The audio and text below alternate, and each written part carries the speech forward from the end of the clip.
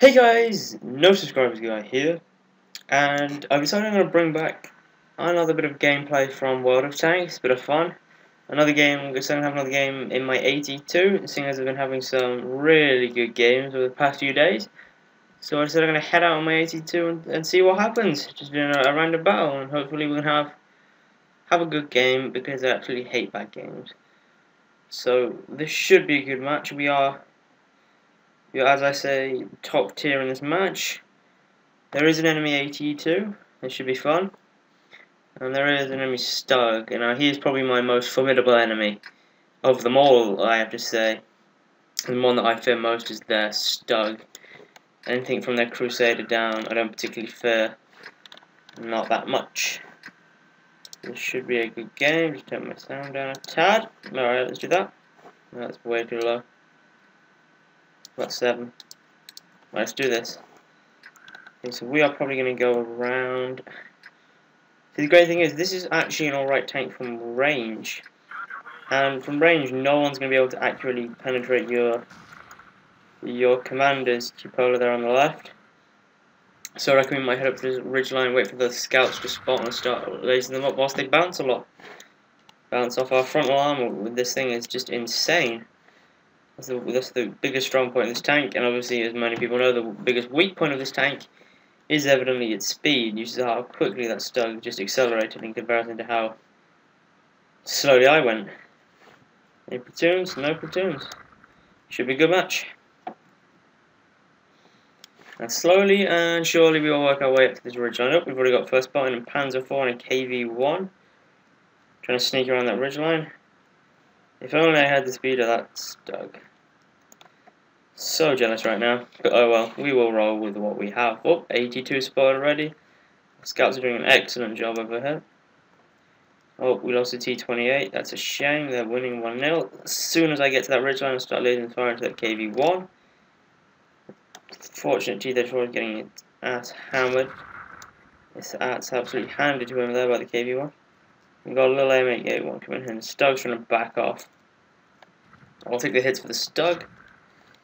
And take out the AT2. AT2 evidently doesn't know where to shoot.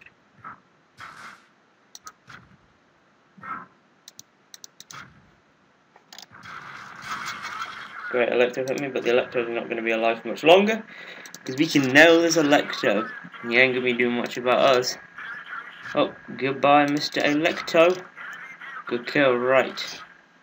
We need to get some scouts forward to do some spotting in for us. And already I've just been bouncing like absolutely crazy. This is a brilliant game. Oh no, we're losing pretty badly. Took a penetrating hit there. Someone is evidently using high explosives. That was not armor piercing, that was blatant high explosives. Pull back! Ah, Panzer IV, Panzer IV. Not good. I'm going to need some assistance from the team here. I am going to need some assistance, but our team is getting absolutely thrashed. There's nothing I can do. The only one on the team with a kill right now. I can slowly just whittle down this Panzer IV, very stupid Panzer IV. We did get away from me. I'm just going to have to hit this, keep hold of this ridgeline and try and do what I can. There's an AT2 up there. The heads are definitely using high explosives on me. Yes, got the AT2.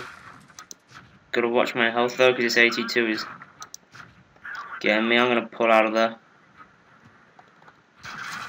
Yeah.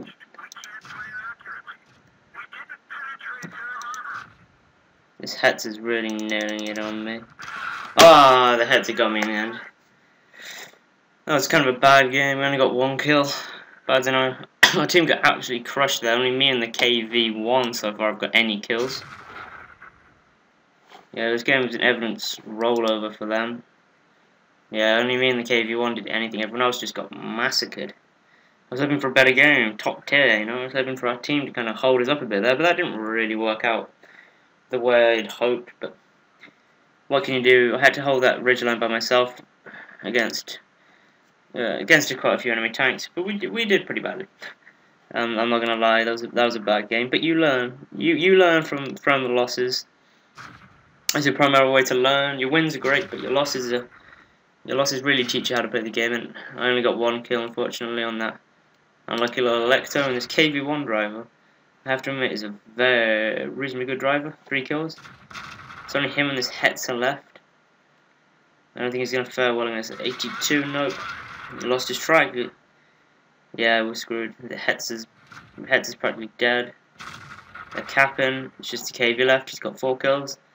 To be fair with this guy, he is going down fighting. He will not give up.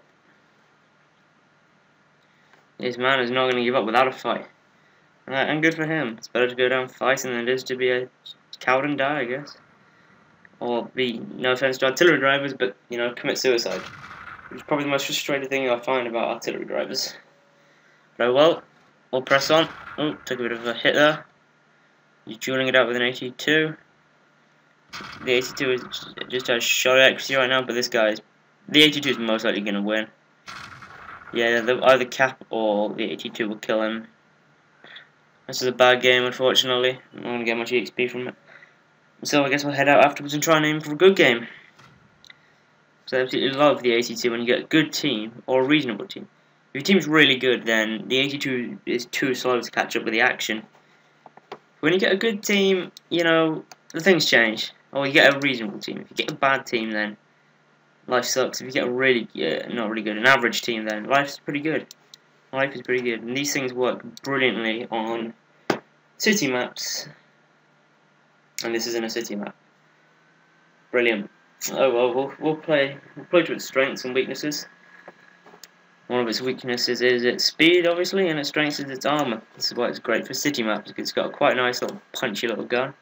Watch how that punchy it's got quite bad penetration, but it's got great rate of fire. And I think that on that last match there, Hetzer driver was getting quite angry at me and decided just to fire his premium or HE shells at me. I can't really see what he was firing at me there. It was a good match. Unfortunately, this thing is slow. But we'll see if we can get a game off in our... good game off in this evening. The Jackson and a Panther 4 and not many people. T28, sorry. The Chihi and the Hellcat are all heading down here. Oh, and the IRL is firing us. The Cheeto seems... No, he's not AFK. Good. Good to know our teammate is definitely not in the AFK. Just to check any platoons. Oh, we got a platoon between a T40 and a Matilda Black Prince. Same team's got an SE100, a PZ SFL 4C, and a SE100 and a Type T34 Crusader. Which is pretty good. I feel for that Type T34 guy though, because he is hooked up with a Scout light tank, and unfortunately he's going to be into some horrible tier 8, tier 9 games, even with the that's a tier 5 machine, isn't it? Yeah, the Crusader's tier 5. Well, even we've advanced pretty far. Well, our T28 and our Hellcat just got absolutely murdered instantly. Very deadly SC100 on that hill. This ARL 44 is YOLOing it. We hit the Chihi. The great name of that. The great Chihi name. Oh, good hit there. Kill. Bit of blind fire, but we I think we deserve that bomb. Churchill 3 coming in. Whoop. Uh-oh, we've been hit pretty badly by that Hellcat there. We are going to pull back.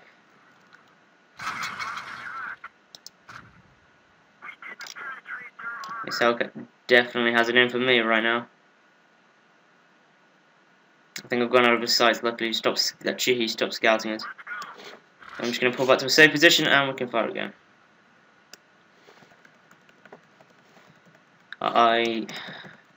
Again, I am tasked with defending a whole section to myself with the artillery.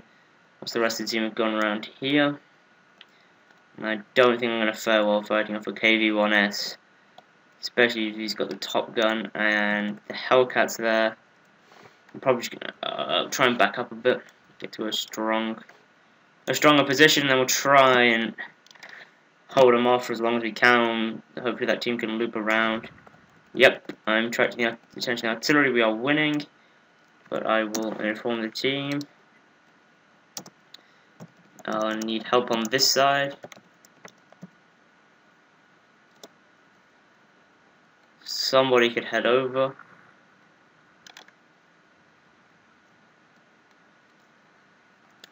Yep, no one's gonna head over. And I predict that Hellcat or someone's gonna come through soon. So I can guess I'll do what I can. Nope. Nope, nope, nope. There's the old Hellcat. Oh, I'm so screwed. We definitely need assistance on this side now. I'm bouncing a few shots, but I'm getting lucky. Yeah, oh god, no, the Hellcat's gonna finish me off. He bounced, he bounced. The Hellcat, I'm just bouncing. I am luckily bouncing, but that KB1S is about to finish me. I'm not gonna use my pack, there's no point, just a waste of money. It will be just a waste of money, I'm gonna die anyway. And I went down trying to fight. And finally a heavy decided to come and try and show up, but in vain in my life, really. But we are winning this game, luckily, so we might actually get more experience. And we need them to cap, and a Jackson's coming back to try and help. But I got a kill at least on that blind fire there. And I probably got a nice bit of potential damage received because that Hellcat was almost literally wrecking me there. We'll see how this game ends. Fortunately, the judge that this gorilla driver is a very, very lucky gorilla driver. Oh no! Matilda Black Princess. They're doing what they can out of M4. What happened to the Jackson? Jackson's come back, run back to base. I don't know, probably to no avail. That Hellcat and to be fair, oh no, wrong place. The gorilla driver somehow still alive. No, the gorilla's dead. But we're probably gonna cap their base before we will. The VK won't get in the cap zone. Yeah, we're most likely gonna lose this game. 12 on 12. Yep, kill there. If this VK would just adjust to cap, then we could actually win the game. But they're not. I don't know who's capping. I think it's just the Hellcat. I think both of them are capping at this kind of rate. Yeah, they're both capping.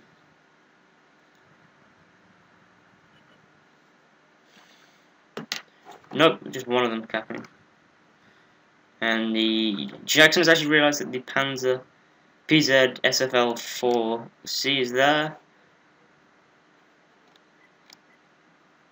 And everyone's ordering the Jackson to move, and he's a bit of a coward, so he's no gunner. Unfortunately, this Cheehy driver is raging like hell, getting angry at the Jackson driver. The Jackson driver's if he hits the Panzer, go for whatever 4. Kill on the Panzer for 4. If he just moves in on that Hellcat. No, he's not gonna. We're gonna lose this match. Unfortunately, I guess we fought valiantly to try and save our side, but it wasn't enough. Hit the Hellcat. Oh, the Hellcat finishes him off. What a shame. It was a well-fought match, really, in the end, but we just lost 2 games in a row. But I guess you can learn from the losses. And you have to learn from the losses, because that's the only way you're going to get better. So I guess the lesson we can take back here from today is the fact that you have to learn from your losses. I've been the No Subscribers Guy then, and thank you for watching.